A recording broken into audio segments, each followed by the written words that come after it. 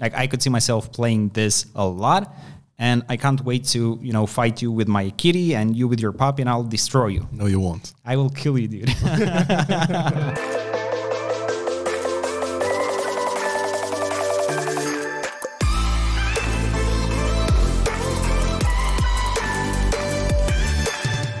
Welcome to a brand new episode of the DFINITY Pill podcast. My name is Alex, this is Lucian, and today we'll talk about the Internet Humans launch and the future plans so that our community can know what to expect. I already went about this briefly in the weekly review, but let's go more in depth. So we started with a 10,000 collection and then we reduced the supply to 8,000. Right, so the first thing we should address is the fact that some community members said that we actually didn't sell out because we had to cut the supply down to 8,000.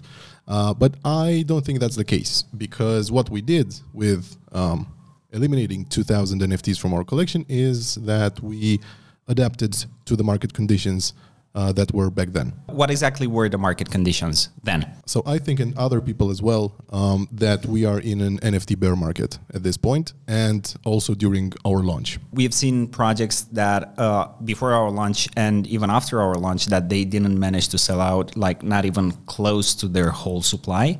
So the space is maybe fatigued. There were like 3 big launches in March. We had the dinos, which sold out. Then we had the computers, which sold out. And then we had the Internet Humans, which was also a big collection. Yep.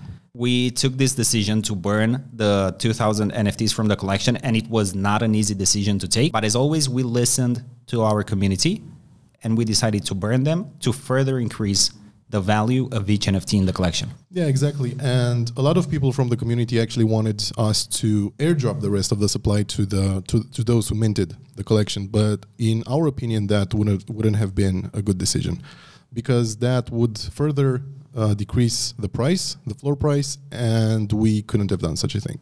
That would have lowered the price even more. Yeah, exactly. So I think we made the right decision for everyone, and it wasn't an easy decision, just like you said earlier, because a lot of rare items and a lot of rare NFTs were actually burnt in the process. I think the community can understand, you know, the reasons behind our decisions, and I don't think like people should be upset about it, but rather, you know, be happy. Now the collection that you have minted is even more scarce. I think that's a good thing. We mentioned both in the previous podcast that we did about the Internet Humans and in a Medium article that there will be 4 more collections coming up as airdrops to Internet Humans holders. Those collections are called Dystopia, Dark Age, Odyssey, and Sapiens. But I think the burning question that everybody has, what makes one eligible to receive those airdrops? Right, so we actually already started working on the artwork for the Dystopia collection, which is going to come as an airdrop pretty soon. And to be eligible for this collection, you basically should hold in your wallet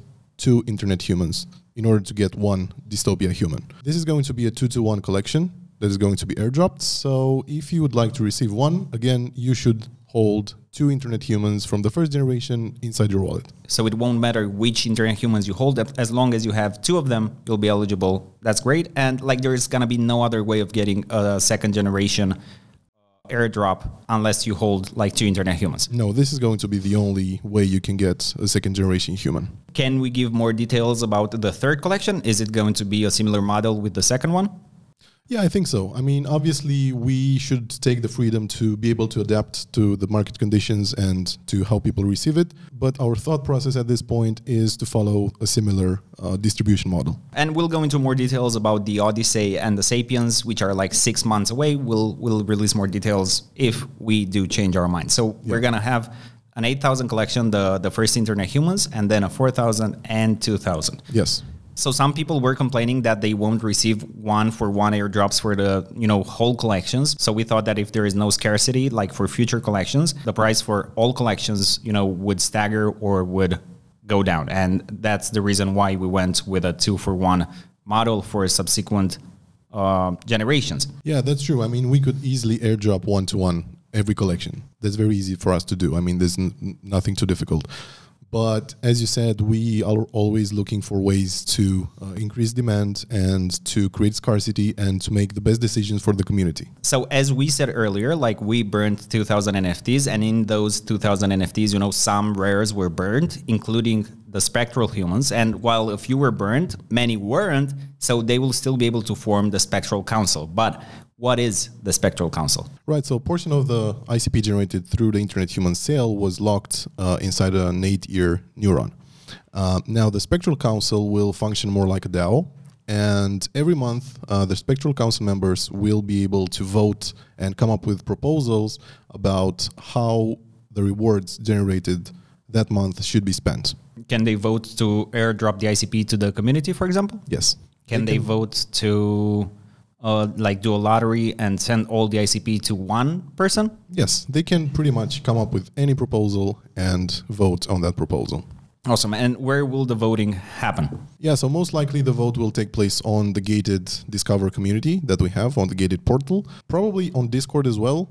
We are going to have some roles for the Spectral Council, but I think the safest to say is that Discover will be the platform for this. That's great. And they will have, you know, like a role in the Discord to show people that they are spectral human. And then again, we have to start holder roles for the Internet Humans as well. So we know that. We will start assigning them. I actually created the roles. All they have to do is to open a ticket and drop their wallet address. Awesome. So it's live right now? Yes. Okay, cool. So if you know you have at least 10 human, you can open a support ticket on Discord and we'll take care of it and give you a role. Yeah, and one more thing to add about the council, one spectral equals one vote. So if you have multiple spectrals, you have multiple votes on the proposals. Actually, which they vote to spend the rewards, like to send it to the community. That would be fun. Like if everybody accepts that, yeah, it's their ICP. So speaking of Discover, like all airdrops, we're thinking to have them through the gated community. But let's get more in depth about the golden items, because we mentioned that they will have, you know, some more utility. What benefits will they bring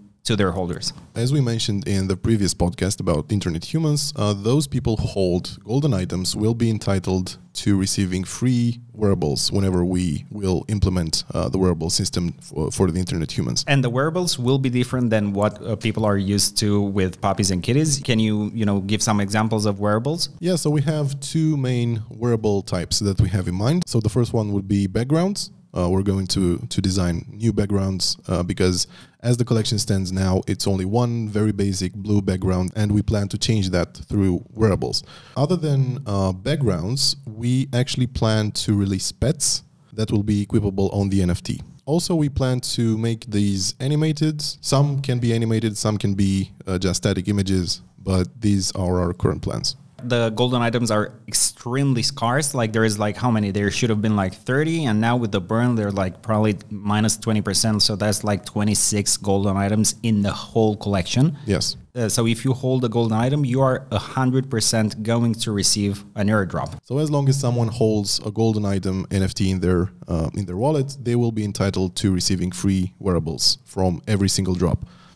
And on top of that, we will airdrop 100 extra wearables to random holders. Also in the gated community on Discover, like we will show like sneak peeks of, future games, but we'll get to those in a second. Speaking of games, what about the future Internet Humans game? The Internet Humans game will take place inside a city. Some members of the community also came up with this suggestion, and this is something that's been on my mind for a long time. We will develop the game in such a way that players can connect their wallets to this game, and the most basic function of the game will be they will be able to run around the city, talk to other people, and stuff like that pretty much. The city itself doesn't have a history, doesn't have anything pre-built, like in terms of lore or anything like that, but the history and lore will be built by players while playing the game. So pretty much what our goal with this game will be is for the story to actually be created by players and player interaction. I think there's a lot of people that want to build, the story and the lore behind something, but what will keep the people inside the game, to keep on playing? Over time, a lot of activities will be added throughout the game. So we plan to add different professions, different activities that you can do. For example, inside a city, there will be a casino, and you will be able to meet other people in there and play poker and bet your money, whatever you want to do.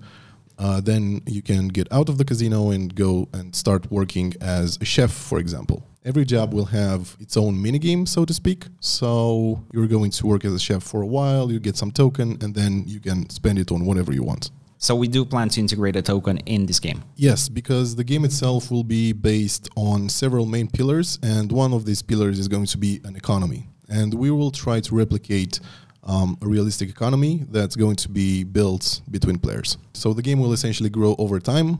We will add more activities over time, more jobs, more things to do. For example, we can also add vehicles at some point. So after someone makes some money in the game, they can spend that money to buy a vehicle to be able to travel faster throughout the city and stuff like that. So it's going to be like a big city eventually. Yes, it's going to be a big city eventually. I think the first iteration of the map is going to be probably smaller than it will eventually reach. But if the game will have demand and a lot of people will be interested in playing it, we will surely expand the map even further. The maximum number of players will be like how many? Like, are we going to integrate like all the generations into the game, or will it be only for the first generation? Well, I think that's a possibility, but I think for the first iteration of the game, the maximum amount of players will be set to 8,000, which is the first Internet Humans collection, and then we have two routes we can go through. We can either integrate the rest of the collections in the game if we don't come up with some other game for those, or we could look at implementing breeding for the first collection. And then, you know, the kids grow and they can play into the game. That being said, the Humans game will be developed in the background, and you, Lucian, will be the game designer for this particular one. Yes. So everybody, if you have suggestions for this game, you contact Lucian on our Discord server and like give him all your opinions and, you know, ideas for the game. Yeah, we'll probably make a channel when we get to more in-depth building and designing the game, and we will also probably use Discover, the gated community, so everyone who owns a human will be able to participate in the game development. Is there like an estimated time for the development of this game? Not at this point. Right now I've started to write actually the game document, which is going to be used by the developers and designers, and I don't want to say an ETA for this game because we first have to develop and publish the Kitties and Puppies game.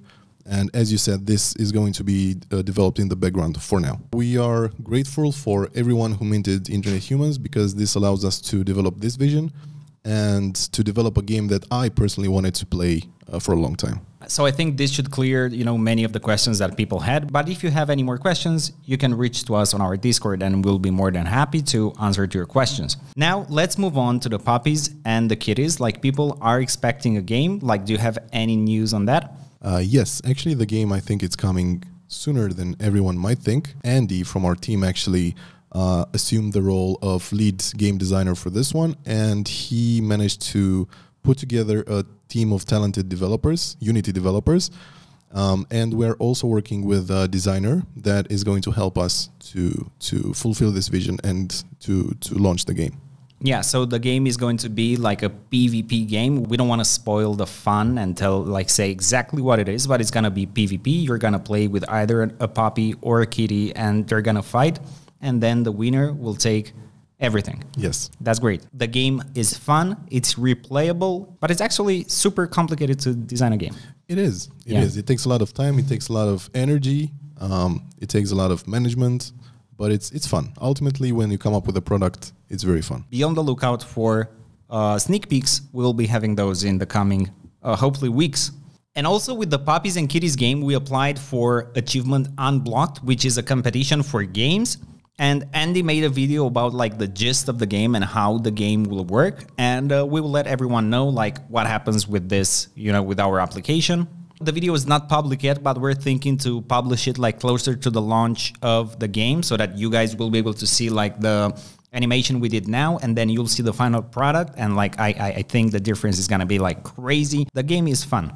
Like, I could see myself playing this a lot, and I can't wait to, you know, fight you with my kitty and you with your puppy, and I'll destroy you. No, you won't. I will kill you, dude.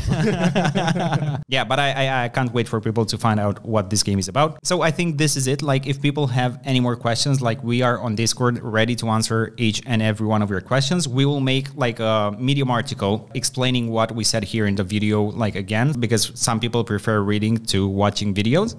And yeah, I think that's it. As always, thanks for watching. My name is Alex, this is Lucian, and you just took the DFINITY Pill. Thank you very much, and see you next time.